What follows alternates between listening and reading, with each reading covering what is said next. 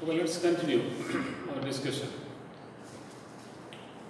As we pointed out earlier, we are transmitting information to a discrete memoryless channel. Input is x and output is y. It's a vector, this is also a vector. Now, we have given the source x with certain symbols. We can always calculate the entropy of the source as h of x. Given y, h of, we can separately calculate h of y. Okay. Now the question is, this was the entropy that was present before transmission, and what is the entropy that was present after reception? This should be x given y.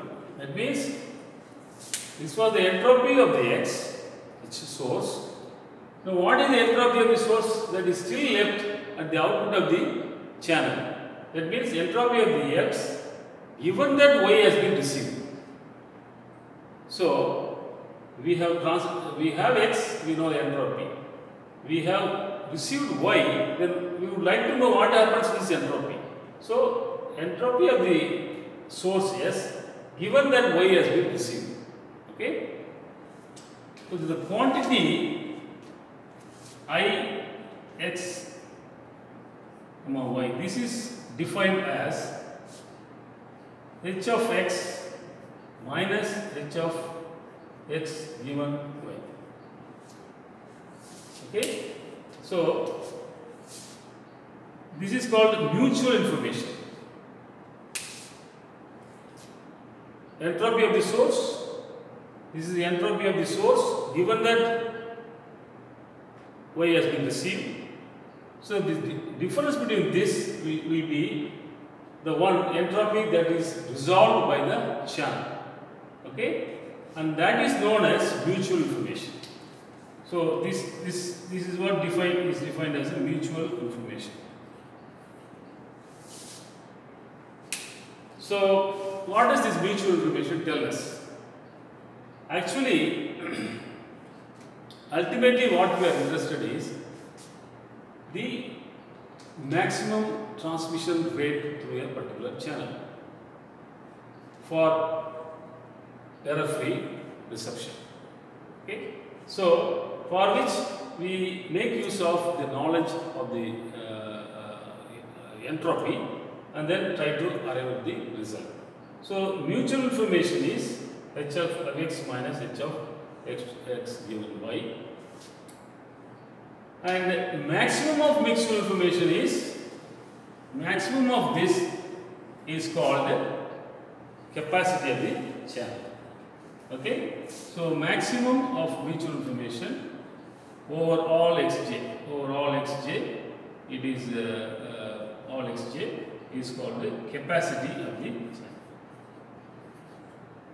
channel capacity.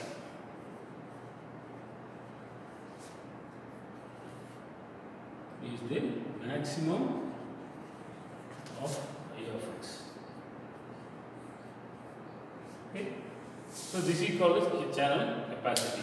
So if you happen to know what is h of x and you happen to know h x given y, then we can always find out the maximum of the I x y, and that will be the channel capacity.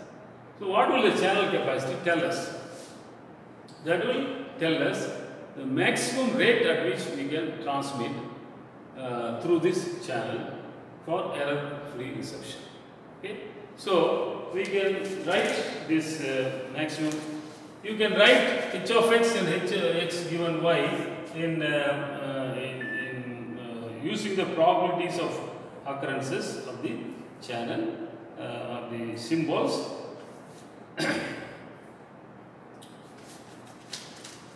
Okay. Now, the channel capacity C is maximum of this. Let us see the theorem, which is according to the channel coding theorem.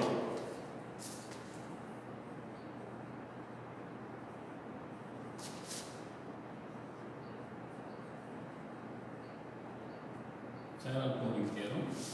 H of S is always less than C by TC. Okay.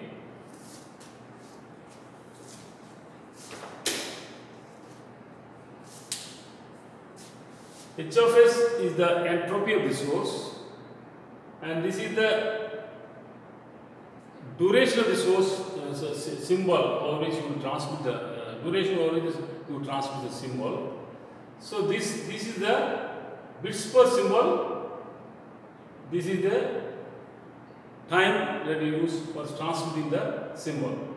This will always be less than or equal to C. C is known as the capacity of the channel, and TC is the transmission usage of the channel. So if you